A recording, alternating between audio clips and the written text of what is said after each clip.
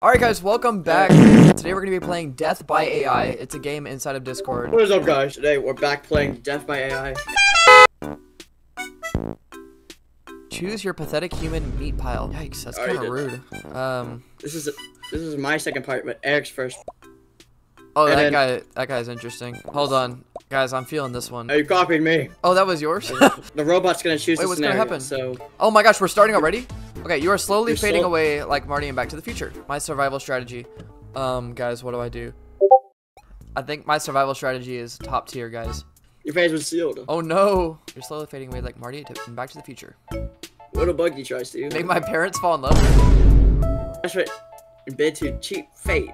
Well, Buggy tries to manipulate the past, making their parents fall in love. They did in the movie. What do you mean, cheat fate? That's not manipulating. Is that a word? Just tell me if I survived or no. Your attempt to... Okay, I don't know. Wait, did he die? Any of those words mean? Eric tries to. I rickroll everyone and the people are so surprised that they give me a medal and I do not die. Let's see what happens. That doesn't even make sense. Yes, it does. In a bizarre twist, Eric, facing the grim specter of the disappearance, reminiscent of Marty McFly, decides to perform a rickroll on... on his throughout audience, astonishing them with the uncanny act. In turn, they are so astonished that they shower him with an unexpected gift, coveted metal artifact.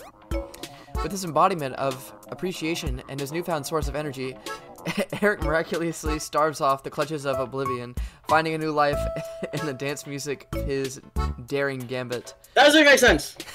That was the stupidest thing I've ever heard. Scenario incoming! Oh my gosh, do I get to pick? You're trapped in a collapsing mine. Judging. Your fate has been sealed. These books have been sealed. Eric tries to. I use a teleport gun in portal and I escape unscathed, barely making it out. You can't tell it what. In a heart-stopping moment, Eric grabs a teleport gun from the depths of his bag, aiming it squarely at collapsing mine walls. With the bizarre whirl of portals, Eric is transported safely, landing just tiny steps behind a cascading rubble. Barely escaping with seconds to spare, Eric takes a deep breath, thankful for the strange technology, and I survive. What a buggy tries to. Get an indestructible pan and a potion of invincibility. Oh, I thought it said invisibility. An indestructible pan and a potion of invincibility just before a falling boulder narrowly misses them. With newfound hope and uncanny luck, they skillfully navigate the dangerous path ahead, eventually emerging from the mine alive and victorious. Yes. Selecting a scenario. What the heck happened? Bonus round. Bonus round. To win 2 lives. You are locked in a sinking car. Ah. What a buggy tries to. I break the glass and swim to the surface, making it out unscathed. You can't steal that. Little buggy frantically reaches for the car's tools. They manage to find a heavy object to break the car's glass. Who is they? Water's rising rapidly. With a deep breath and determined stride, they shatter the glass and plunge into the freezing cold water. Precise strokes and what it seems to be a superhuman swim, Little Buggy breaks to the surface of the water, taking a gasping breath of fresh air. Oh my god, I survived. Please tell me I survived. Please tell me. Eric tries to. I simply get out using guns because I'm American, and I high-five Dwayne The Rock on the outside. Eric leaks from the sinking hole, guns blazing, in a desperate bid for freedom. Surprisingly, Dwayne The Rock Johnson, who it seems is passing by, catches the panicked flight of the American. However, their high-five is short-lived as the rapidly sinking car plunges beneath the water surface, causing both Eric and Dwayne to be dragged under and meet their watery demise. How is that fair? I killed The Rock, guys. My bad. You're locked in a room for ticking bomb. No way I messed this up, guys. Don't worry, you're gonna die. Your fate has been sealed. Your fate has been sealed. If I die, I will be so sad. I throw Eric Bird on the bomb and brace for the explosion. You can still die from that. As Little Buggy lunges towards the direct plane, they hurl Eric Bird towards the ticking bomb. With quivering wings, Eric Bird soars through the air and lands squarely on the detonator with clumsy dud. Anticipation builds as the second dwindle, but alas, poor Little Buggy is shocked and lifeless. When they're ending How did I die? Ends. I threw you onto the bomb. Eric tries to. I cut the right wire and get to meet the United States President, and they give me a Purple Heart for my bravery. You can't just tell them the ending. Yes, I can. As Eric frantically scans the room with their heart pounds in their chest. They spot the bomb's wirings with determined stride, and they lunge towards the bomb, attempting to cut the right wire. However, the fate has other plans. I told you I cut the right wire! Eric's valiant attempt ends in tragedy, far from ever meeting the United States President. You just... I just changed my answer. You can't do that. That's cheating. Bonus round, 3 lives. 3 lives! Your brakes fail on a steep hill. Eric tries to. I grab the parachute out of my parachute. jump out. The parachute catches me, and I'm okay. Let's hope they don't mess this up. In a heart-stopping moment, Eric's brakes had failed on a steep hill. Oh no. Acting swiftly, they reached out for the parachute hidden in the trunk and jumped out just in time. To their relief, the parachute caught them, breaking their fall and saving them from the deadly impact below. Yippee! I survived. That doesn't make sense. Bikes don't have trunks. I call DTSHORTII and she drops a portal gun from Fortnite. Doesn't make any sense. A heart-pounding moment, Little Buggy, inches from a sudden crash, manages to grab their phone and dial DTSHORTII. As the hope blooms, the portal gun from Fortnite, lying forgotten in the backseat, catches Little Buggy's eye. Dying move, they fall on to open the portal, but it's too wait, what? No way. I wasn't in a car. That doesn't make any sense. How are you in? Chat, I won because I got 3 points in the last minute. You're facing a charging rhinoceros. Oh no. I jump out of the way and the rhino leaps off a cliff. Because of my 20-foot vertical, I am okay. I have a 20-foot vertical. You didn't know that, guys?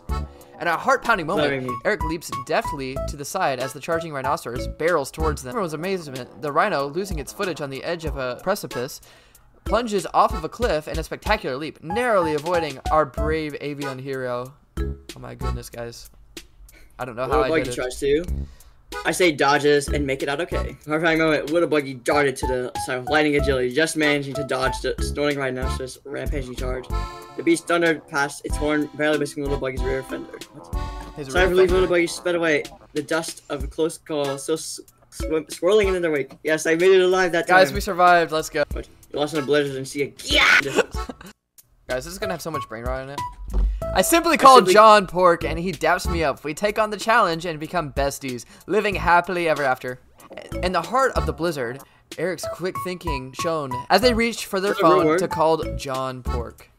A miraculous connection was made, and together they dapulated their way towards the towering. What is this game, guys? In an unanticipated twist, friendship blossomed, and the pair navigated to the snowstorm, becoming unlikely companions who will live to tell tales of their harrowing adventure, living happily ever after. Let's go. I simply hold on to the yacht and use its heat to make it out of the blizzard. I have to cut this out, guys. Bravely approaches the towering yacht, planning to cling onto it, looking for warp. Unless the yacht is settled by sudden intrusionist. Says Lord Blake, tongue into the icy abyss, making this. What? That doesn't make any sense. They just added more to it. You can't just do that. Oh my goodness. Was this like a dream? It's a bonus round for this scenario. Skibbity Toilet tries to kill you with his yacht, but enters John Pork. You're next. I flush a toilet and it clogs due to an excess of toilet paper. Skibbity Toilet dies to choking, and I survive. In a twisted turn of events, Erik manages to clog Skibbity Toilet with an excess of toilet paper, causing its fiendish, yacht-wielding fiend to choke on its own debris, meeting its miserable demise. With Skibbity Toilet out of commission, John Pork, who was injured earlier, recuperates and Erik emerges victorious, earning a reprieve from the fatal confrontation. I use John Pork's sacrifice and run away. Amid the mayhem, Skibbity Toilet lunges with his fearsome yacht, but misjudges, injuring John Pork instead.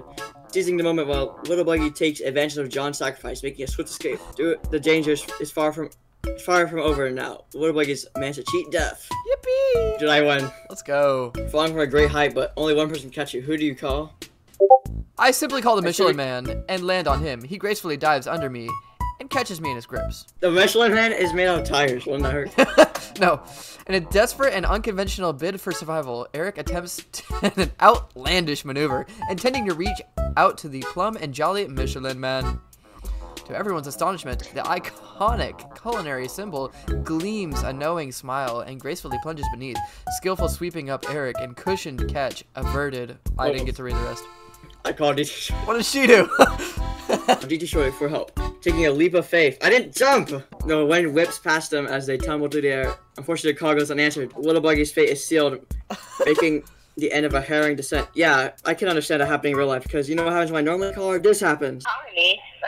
I probably didn't answer because I don't like you. Just stop calling me, okay? Don't spam call me, or you will get booed. What was that? We're just giving it yell. Sending a voicemail? Anyways. How did I die? How do we have so many more rounds? If I win this round, I'll win. But if you win this round, I'll lose. Bonus round survived. You'll never make it out of this one alive.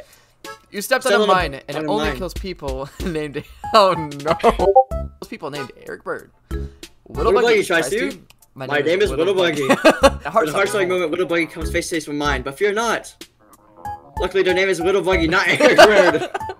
Relieved, they quickly dash away, evading the deadly blast and escaping. I go to court.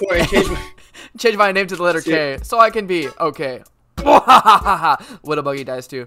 There's also an illegal name change, transforming it to K. However, the title of the mine remained unaltered, bearing the lethal connection name Erik Bird.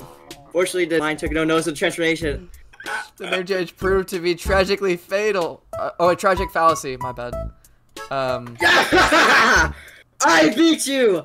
Guys, do you think that's fair? I don't think that's fair. Guys, we're gonna need a rematch. We're gonna need a rematch. I'm out of here. If y'all think that that's not fair, comment down below that we need a rematch, because I am simply not gonna accept this defeat. Very clearly changed my name, and according to law, I could not have died from that landmine, so... No!